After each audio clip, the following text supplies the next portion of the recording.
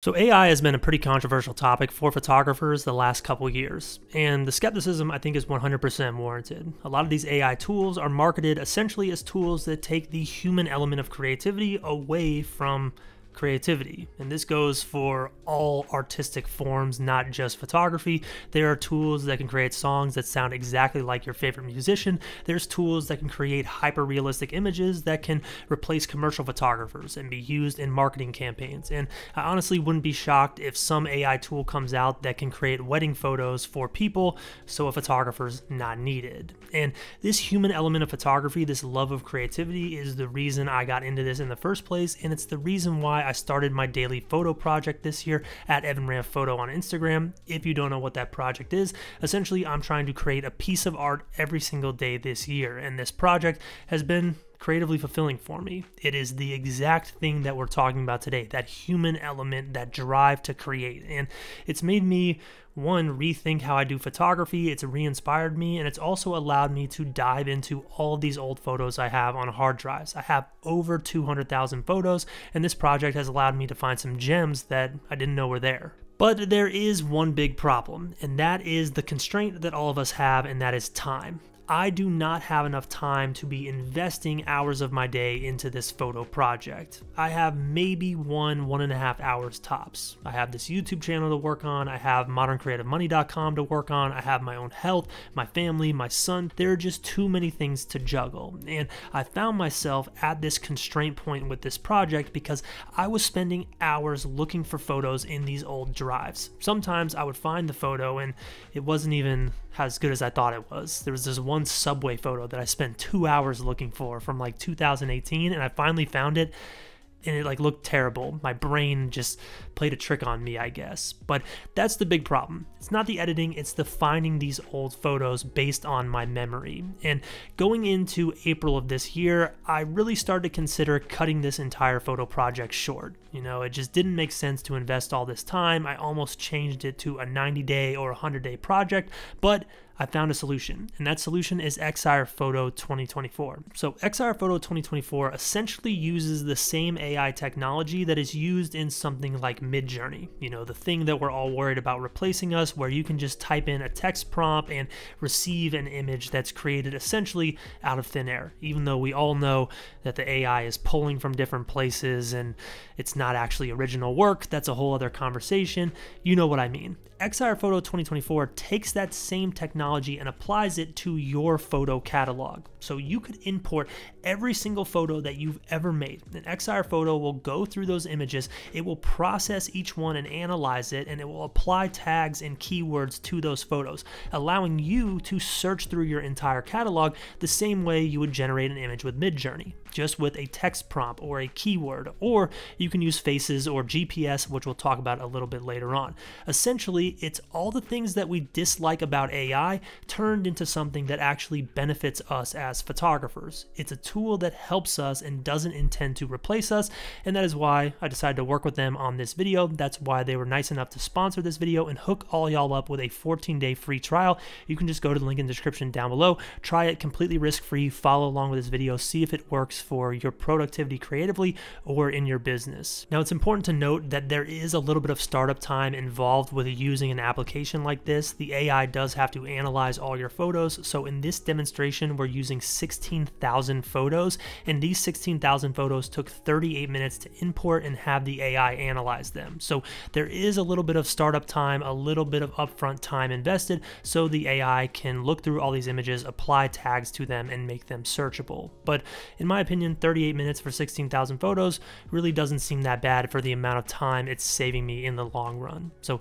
let me show you how I'm using it. Now, one thing you're going to notice on the right side of the screen is this Excire keyword, I guess, module right here. Now, this module is the easiest way to get an idea of how this works. Now, you can jump down to something like vehicle, and as you can see, there are 1,400 vehicle photos that it has analyzed and identified. So let's click on vehicle right here, and as you can see, all the photos containing vehicles are brought up. Now, look at how smart this AI is. It recognizes that this bike image is technically a vehicle. This image right here is technically a vehicle, even though it's a person on a scooter. It even picked up this blurry airplane photo right here, which is pretty wild. Now, that example of vehicles was a basic example of how the tags and keywords work in Excire Foto 2024. Excire Foto adds advanced keywords to your photos when it originally analyzes your images. So we could do a drop down from vehicles to something like cars or planes or trains. There are so many options that have automatically been applied, so you don't have to do any work when you're searching for particular images. Let me just show you quickly how that works. We can go to vehicle once again, and we can do this drop down and we can select the type of vehicle we're looking for. So maybe we are looking for an old car photo, or that's the inspiration on the day. We can click on car right here and we're only going to get photos of cars. Now, for me, I have so many photos that I forget that I made certain things. When I was looking through these images earlier, I actually saw a photo that I had no idea that I even created one day when I was out with Alec. It was this image right here. I had completely forgot about this, and I might go back to this and re-edit this photo later on in Lightroom to use it for my daily photo project or anything that I might want to post in the future. So another really cool feature you can implement into social media is, let's say you're looking for an absolute banger of a photo. Let's go to architecture as our main keyword and click on that. Now we can sort by our aesthetic rank that this AI application has given our photos. Essentially, when we imported our images, based on what this AI associates with an aesthetically pleasing image, it will rank your photos, and these are the highest rank images. And as you can see, a lot of the edited TIFF files that I've already made have made their way into this. The best photo is what I consider to be one of my better photos. So if you're looking for that Instagram banger that's buried somewhere in all your files, this is a quick, easy way to find it using this AI ranking tool. Now, one more thing you can do is go up here and click on Find Duplicates, and we can search from our current view and look for any photos that are duplicated. This is going to help you just identify those moments where maybe you've made a picture like 5 or 6 times. There are times where it does make sense to keep some of these duplicated photos in here. In this case, maybe you're looking for the perfect one of me walking up these stairs or walking up a bridge. But in other cases like this, I can go ahead and remove all of these from this Excire photo catalog, so I'm not sifting through all these duplicates. This is just a nice, easy way to find those moments where you were getting a little trigger happy with your shutter. Now, what's cool about Excire Photo 2024 is it doesn't just work off these keywords that were applied to your image as tags when you imported the photos. That is just a way to help you out. It's done automatically. You can actually type in your own keyword prompt. Let's say moody, and Excire Photo 2024 will find all the photos that it associates with being moody. You can type in something like sunset and get all these sunset photos in your catalog. Or you could type in something like green leaves or green trees and get all the photos containing green leaves or green trees. This is a great way to just find every image that you have that fits a particular theme, all based off of your head rather than you searching through all of these images. Now, another great thing that Excire Photo allows you to do is searching for particular faces. Now,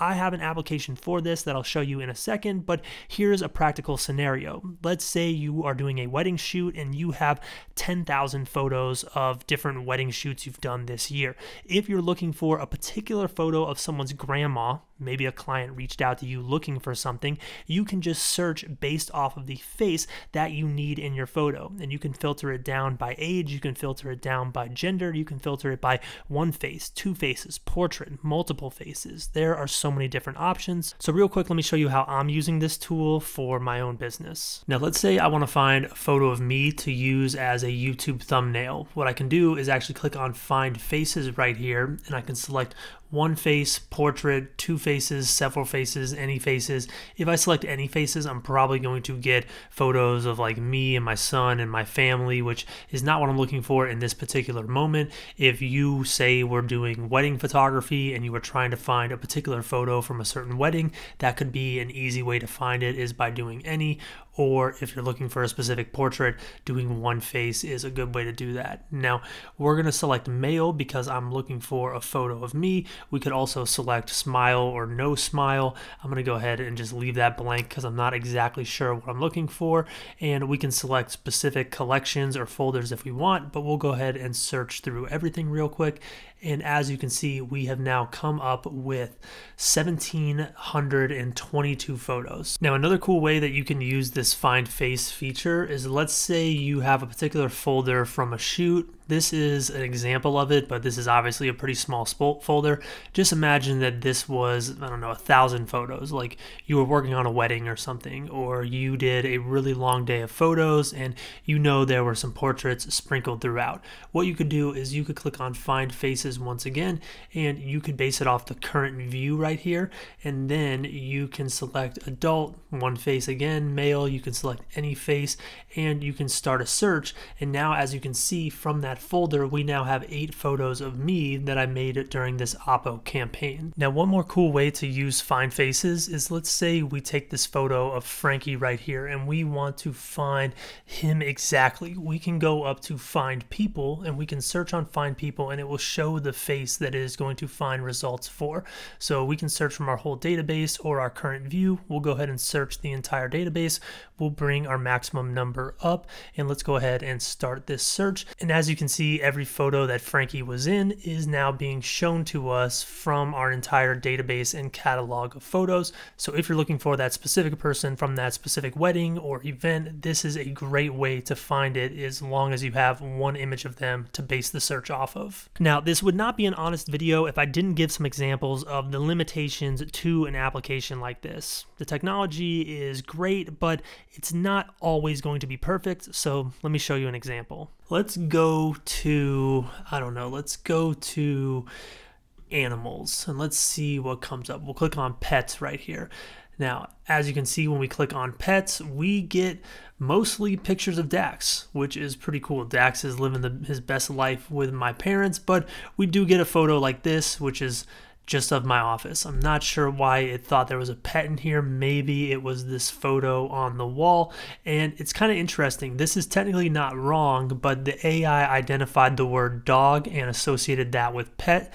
So it's obviously not perfect, but in my opinion, it does the job in finding everything that you need. It just may on occasion find something that you don't need, which, as this technology continues to get better, I think we'll see improvements in that. Now, I want to show you how powerful the keyword searching on this is. So let's say you have a particular image that you're trying to find. You know you made a photo of lightning at some point in the last couple years. Let's go ahead and search lightning in here, and there we go. Photos appear of lightning, which I had completely forgot that I made these photos. When I was working with this program, I actually went into the nature keyword and this came up, and I completely forgot that I made these in Florida last year. So I might go back and mess with these a little bit in Lightroom. Now, once again, this is not perfect. Right here we have this photo that looks cool, but I'm assuming the AI maybe attributed some of these streaks on the ground to being lightning. And then once again, in a photo like this, maybe it attributed this bright light to being lightning, which in my opinion isn't a big deal. We found the photo that we were looking for, being this lightning images. It just brought up some stuff that isn't as relevant. That one is really interesting to me. I'm gonna have to check that one out later. Now, like I said, I think this is gonna continue to get better in the future, and in my opinion, all that matters is that we found the image that we're looking for, but it is important to note that this is not perfect yet. Now, last, I want to show you a brief example of how I'm using this tool in my creative workflow, how I'm using this to get inspired, find ideas, find images I can pair together, and create photo sets with continuity with ease, even if I'm looking for photos that are contained in different folders or shot at different times. So here's how I've been using Excire Foto in the workflow for my daily photo project. I will pick a particular theme that I know a photo that I'm interested in is contained inside of. So typically for me, that's like a street photography and city stuff or car stuff. I don't do a lot of portraits or anything like that. So for this example, we'll go ahead and click on architecture right here. Now, as you can see, there are 2,473 architecture photos, but we can click on this drop down right here and we can see all the different subcategories of architecture photos. As you can see right here, there is a bridge contained in this set of photos, which is technically architecture, but it's not what we're looking for today. There's also this house, which is technically architecture, but we're looking for some more city stuff. So what we can do is we can click on this building drop down right here, and we can go to the type of building we're looking for, which in our case is a skyscraper. So we can look at all of these different skyscraper images, and we can look for one that maybe we might have missed, or one that we think is relevant and could be a good photo for the day. This is actually a good example of an image that I completely forgot about. It was made on 4/19/2023, and if I want to find that photo, I can just go find it in the folder it's contained on my computer. I can open it up in Lightroom and I can edit the image. But I can also take this one step further by finding particular photos and looking for a match that's not on the same particular day. So what I could do is, let's say we have this image right here. I could take this image and I could click on find similar photos. So we have this image right here. We can search the entire database. We can bring our search results just way up to make sure that we capture everything, and we can start our search.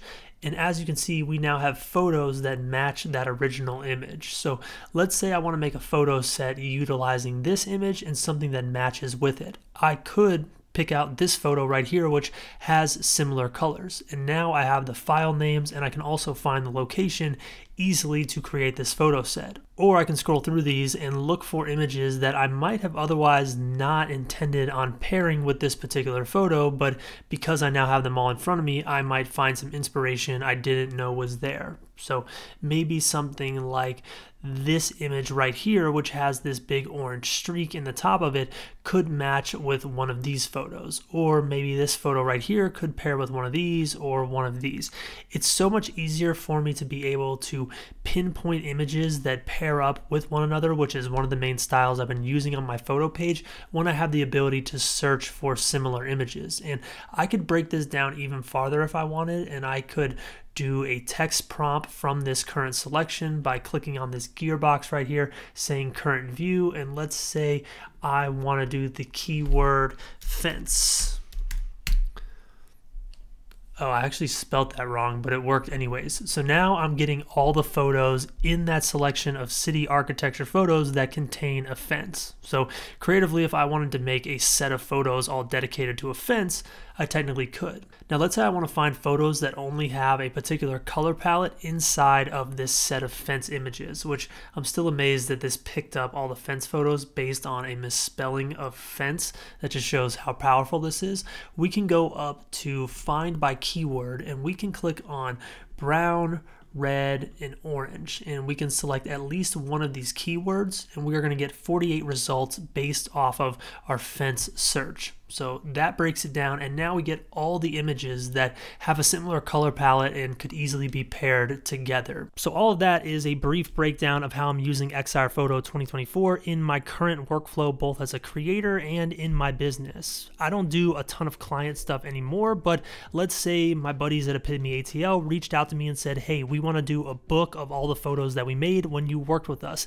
This is actually a way for me to easily find all those photos instead of searching through all my drives to find the random folders of sneaker photos that I made years and years ago. Now, it's important to note that there are some other features we didn't go over in this video, like the ability to use your GPS geotag in your photos to filter your images. If you're someone who has GPS data in the metadata on your photos, you can search simply based on the geographic region that photos were made. So let's say you've been to Canada a couple times, you can filter by all the photos you made in Canada if that geotag is there, and personally I think that's pretty cool. And remember, this is a plugin that can also work with Lightroom if you feel like using it that way. There are two options. There is Excire Foto Search and Excire Foto 2024. Search works seamlessly with Lightroom, but if you're like me and you don't want to jam up your Lightroom catalog, you can use Excire Foto 2024 to find an image you're looking for, then locate locate the image on your drive, bring it into Lightroom, and edit it without filling up your catalog.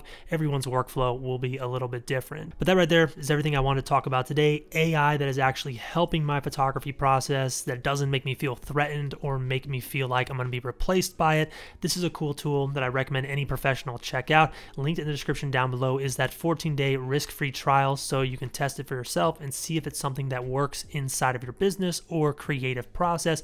Big shout out to Excire Foto 2024 for helping us out and giving us that link and sponsoring today's video. And if you enjoyed this video, if you learned something new, hit the thumbs up, subscribe if you are not yet, and feel free to support the daily photo project at Evan Ramp Photo. I'll link that in the first comment down below. Pin it so you can just tap in, go check it out. I'm really proud of this project, but that is it for me today. I'll see y'all in the next one.